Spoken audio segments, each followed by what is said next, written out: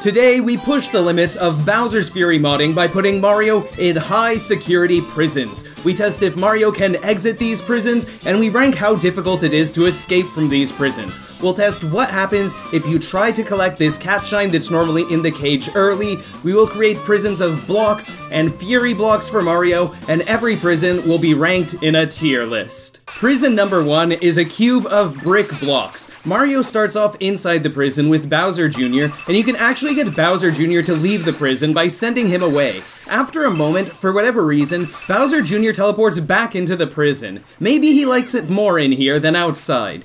These blocks can be broken really easily. Mario can either jump up and break the top blocks and exit from there, or he can roll and break the blocks. And when Mario gets a giant mushroom, he can stomp this prison to the ground.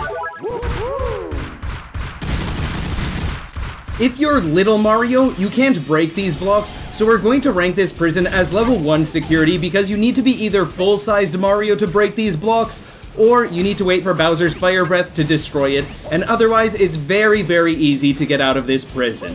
Let's go to the next prison. This one looks similar, but Mario can't break these blocks because they give coins when you hit them. You can still get Bowser Jr. out of this prison, but you can't get Mario out of this prison by teleporting in the same way that Bowser Jr. does, unfortunately. I waited around inside the prison for the Bowser phase to begin to see if Bowser's Fire could break these blocks and free Mario from this prison. And Mario had to have some fun while he was passing the time here waiting for Bowser to spawn. After Bowser's first Fire Breath attack, I was really surprised that these blocks didn't break. This prison looks like it might almost be impossible for Mario to escape from, maybe.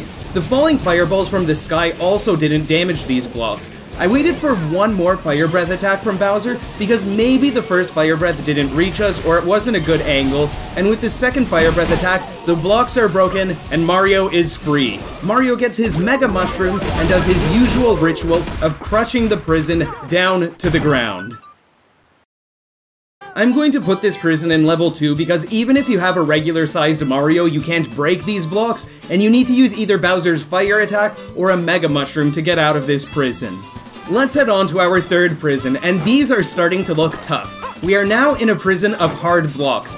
We can't jump out of here, Mario can't break these blocks when he's at his regular size, and rolling into these blocks doesn't break these blocks, and that doesn't let Mario escape. So it looks like Mario has to pass some time while he's in this prison. So if you do some dives at a specific angle into this corner and you mash the buttons, you can do a lot of dives repeatedly because you quickly recover. Normally you just bounce into a wall, but if you do this at a nice angle like this, then you can quickly recover and keep doing this, and this is a great way to pass the time while you are waiting for the Bowser phase.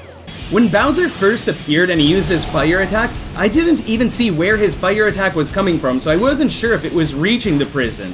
His first fire attack didn't destroy these blocks. I actually went through the entire Bowser phase, but since Bowser didn't go to a good location, his fire breath wouldn't break these walls, and Mario was still stuck in the prison. Does that mean that this prison is actually impossible to escape from? I waited around for another Bowser phase, passing the time in the best way I knew how to pass the time, and when Bowser appeared again, I tried to make Bowser Jr. go outside. Maybe Bowser Jr. would act as bait, and Bowser would appear in the correct location, and then maybe Bowser would shoot fire at our prison and free us. And it looks like Bowser is taking the bait. He jumps over, he aims at Bowser Jr., and he blasts open a hole in the wall. Not only does he blast open a hole in the wall, but he blasts the entire prison to smithereens. I'm going to rank this prison in level 4 because it is a seriously difficult prison to escape from. I used Bowser Jr. as bait to be able to get Bowser into the right spot so he would break this prison, but it is possible to get out of this prison. Next up, we are in a prison of Fury blocks. A fun fact is that you can get the camera to follow you inside here, and then the Fury blocks will disappear from certain camera angles, but their collision still exists, and you aren't able to exit this way by making them appear invisible, because they're actually still there. Bowser Jr. can easily teleport out of this prison, just like the other ones, and it's too bad that Mario can't teleport out this way. Mario obviously has no way out from here, and he has to wait for Bowser's Fire to get him out. We're going to put this one in level 2 in the tier list because all you have to do is wait for Bowser to use his Fire Breath, and then you're free. You might be wondering if Mario with a Mega Mushroom when he's huge, if he can break these Fury blocks. Even when Mario is giant, he's still not able to break these blocks. This is something we tested in my video where we added double cherries to Bowser's Fury. You might also be wondering what happens if you remove these Fury blocks at the start of the game and collect this cat shine here that you can't normally collect until after you beat the game. If you're interested in seeing more of what happens if you get cat shines earlier in the game, I'm thinking of doing that for a future video, and you're welcome to subscribe if you'd like to be notified when that comes out. For the next prison, I built what looks like a high security prison for Mario. You have a double layered prison with 2 layers of Fury blocks, spiny enemies guarding the inside walls, spinies on top of the first box that Mario is inside, and spinies on top of the outer box that encloses the inner box. These 2 boxes are up high at the top of Scamper Shores, and you can see that it takes up a lot of space here, and it takes a while for Mario to run around this prison. It has a big outside.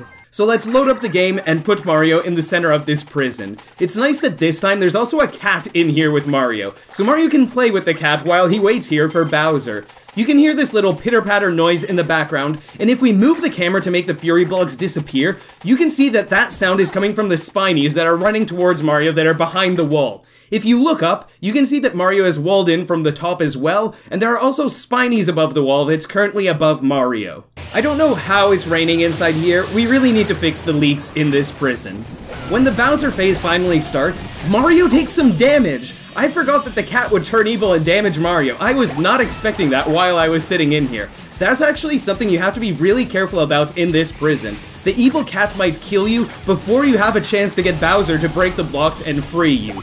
Even though this prison is 2 levels thick in Bowser blocks, Bowser's fire destroys the entire fortress in a single hit. This prison looks a lot tougher than it actually is. This prison would get a level 2 rating, but since there's a cat on the inside that can turn evil when it's the Bowser phase, and there's a chance for the spinies to also hurt Mario, we're going to give this one a level 3. And now, we have made it to the final prison, the cage where the cat shine is normally kept. Is there going to be a way to break out of this? We know that Bowser's fire isn't going to be able to break this, and it looks like a Mega Mushroom can't damage the cage either. Will there be any way out of this cage?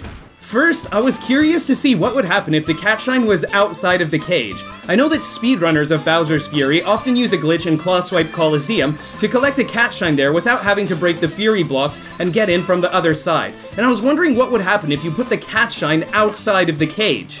This might be a bit surprising, but whether you try to get the cat shine, or whether you try to make Bowser Jr. get the cat shine, you cannot collect this cat shine. Only once you bring the key over and you unlock the cage can you collect the cat shine.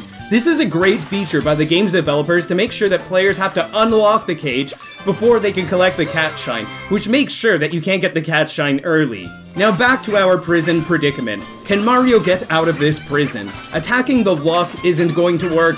We can't have Bowser Jr. bring over the key to us and open the cage, and Bowser's fire attack doesn't do anything either. But what if I told you, you could just walk out?